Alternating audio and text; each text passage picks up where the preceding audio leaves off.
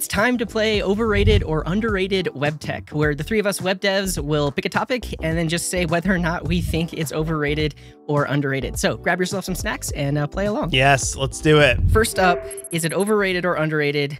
Server components in React and Next.js. I think they are equally rated because I think a lot of people... Yes, well, okay. Can I not be Switzerland? The answer is it depends. I'm going to say they're slightly underrated and slightly misunderstood because of the initial introduction to them was sort of forced upon people in Next.js.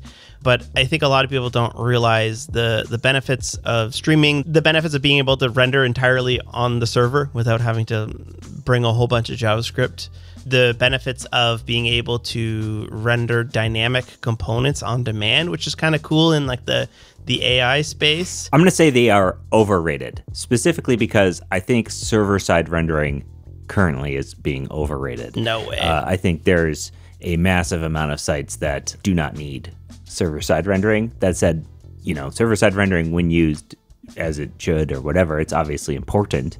But man, why am I doing all that compute on the server when I could be doing that compute on the client side? And let the users pay for the compute. That's exactly correct. Yes, that is exactly correct. Especially when you don't need the server-side rendering.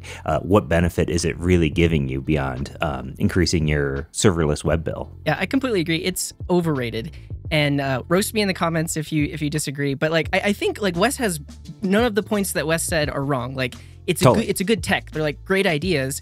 But I think the idea of server components first is absolutely overrated. Like so many people that are picking up Next.js and using like the latest app router are being forced to, and maybe not forced. Right? It's like they don't realize or even understand that's how they're building websites first. Instead of making the decision and thinking about, well, should this be server rendered or should this be client rendered? It's kind of like pushing everything off to the framework to decide. I think that people think that client components are bad now that we have server components. Right. And even Next.js has it in their docs. They say there's nothing wrong with a client component because everyone's just trying to figure out, well, how do I do this without using a client component? And the answer is no, it's fine to do it on the client. Word. So I think Astro's doing cool stuff. Yeah, they are. And they also have like RPC now as well. So if you want like a server function that runs when you submit a thing, Astro's doing really cool stuff.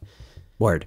All right, next one we have overrated or underrated CSS-in-JS Solutions. So we're talking about what are the style components is probably the big one. We've got Panda CSS is probably another big one. Yeah, I'm going to go ahead and say that any of these options today are overrated if you're rating them at all. I know a lot of people still use this stuff. For me personally, I think CSS has evolved, or the systems around CSS have evolved to the point where you can solve the problems that these things are solving without having to reach for a JavaScript solution. For me personally, I don't feel like JavaScript is the right solution here, because at the end of the day, when you get down to it, the only thing that this is really solving is scoping. And there are other solutions for that these days beyond having to bring in a potential JavaScript runtime or a build time thing that, who knows, you're now introducing Babel or whatever into your code base if you didn't already have it. You're potentially having to write CSS and JavaScript objects, which makes it totally non-portable. Yeah. So hate doing that. Yes. CSS-in-JS, to me, it solved a problem at the time in a way that nothing else did. That time is gone. I'm over it. Yeah. Yeah. I disagree. I think it's underrated. I think, like, let's say you're in a template file. Can I go to definition on a CSS class name? Yes. Right? Can I hover over it and see like the preview of it? I don't want to context switch to other files, or maybe there's like global CSS that I don't know is applying to this specific element. So you have to kind of have all of that in your head. I think this is honestly one of the issues I have with the syntax FM code base. Is like there's global styles and I have no idea where they're defined or like why they're affecting my elements. So with something like a CSS-in-JS solution, it's like highly scoped, right? I think we're using Svelte, so technically if we just stuck to like the scope styles, that would help too.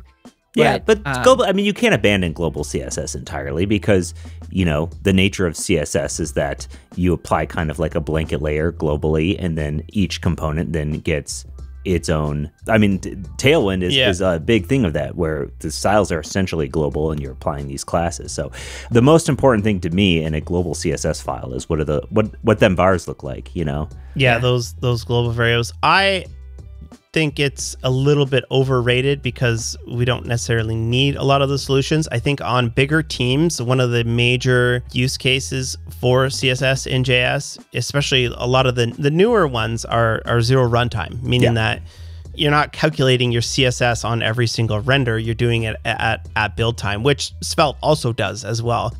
Yeah, we appreciate you being wrong, CJ. Yes. Yeah, that's what I'm just joking. Question number 3, overrated or underrated web components. I think, personally, I'm just going to jump in here. I feel like they're very underrated.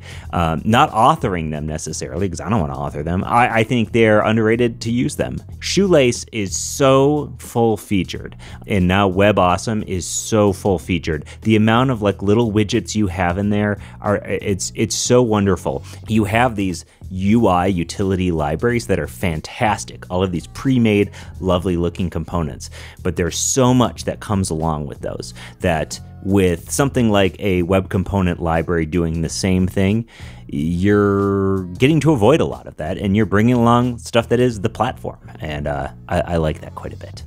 Yeah, I'm a big fan of web components as well. For the longest time, I never really understood it, and I don't also think I particularly like the authoring experience of them, but Same.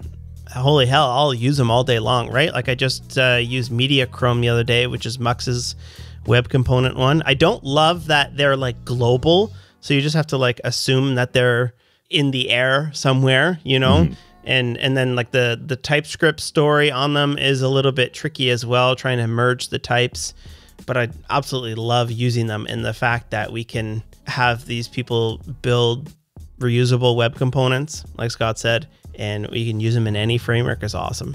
Yeah, I agree they're underrated. I think a lot of the chatter online and a lot of like the debates that have popped up is when people try to use them maybe for bigger projects. Like I think probably some of the best use cases for web components are framework authors or people shipping code that's going to exist on other people's websites because it uses list code. There's not a whole framework that you have to ship with it. Yeah, I think they're underrated. I think more people that build stuff that go on other people's websites should be using web components. Like Sentry is an example of that. Like if they don't necessarily use web components, but if they were to add a UI or something like that, it's shipping to thousands and thousands of websites. It should be as small as possible. It shouldn't have all of this extra bloat of like framework and everything else. Word. Yeah, totally. You know what's not overrated is tracking your errors and exceptions, solving your bugs, and making your applications genuinely better, faster, stronger, all of those things. And you can do that with Sentry at Sentry.io. Head on over to Sentry.io/syntax, sign up and get 2 months for free with the coupon code TASTYTREAT, all lowercase, all one word. Sentry's the best, man. We use it to fix and solve all of our problems, speed up our website, and so much more. And let me tell you, they're always cranking on new features, so check it out. All right, the last one we have today is overrated or underrated static site generators. Who wants to pick this one up first? Oh man, I'll talk about this one because I've just moved my aging website off of Gatsby, and I absolutely love being able to statically generate pages, but not at the expense of not being able to do other things. And that's kind of why I like a lot of these modern frameworks is you should be able to client render, server render, static generate on a page level, or maybe even at a component level at some point, because the limitation of making absolutely your entire website statically generated is as soon as you want to do something dynamic, you're stuck. It's nice to be able to say, okay, well, this stuff can be static, or this stuff can be static for, not even static, but just can be cached for 6 months or something like that. But when I do want to opt in to server running, when I do want to make things dynamic, when I need a little sip of backend, that's what I always say is like, I just need a sip of backend, and you shouldn't have to be so disruptive when you need a little bit of backend.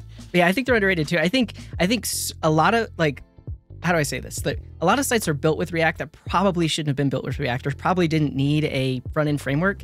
And some of these modern tools like Astro for building static sites give you that same dev experience, but the resulting bundle is just static files. And I think there's a lot of sites that have JavaScript on them or that were written with React that don't necessarily need to be. So people should be reaching for static site generators more. Yeah, I think the answer here, like Wes indicated, is pre-rendering. I do think that pre-rendering is probably underrated, and maybe static generation is overrated as much as I think static generation is great. I think there's a lot to be gained by recognizing what should just be a regular ass old HTML page, right? Yeah. And you can just write that in regular HTML. But yeah, I think static site generators are a net benefit because you get the benefits of authoring experience of some of these frameworks, but in the user doesn't always need that stuff. The user doesn't need to ship all that stuff. All right, that's it for today. If you want to watch us talk about more web dev trivia, we've got a link on one of my hands here. We talk about how much data does Facebook use every single day? What's the most expensive domain ever done? Some really fun trivia. It was fun, so certainly check it out. Yeah, and we're trying to get to 500,000 YouTube subs. So there was a comment on a recent video. If we get to 500K, we're all going to switch to NeoVim for a month. So subscribe.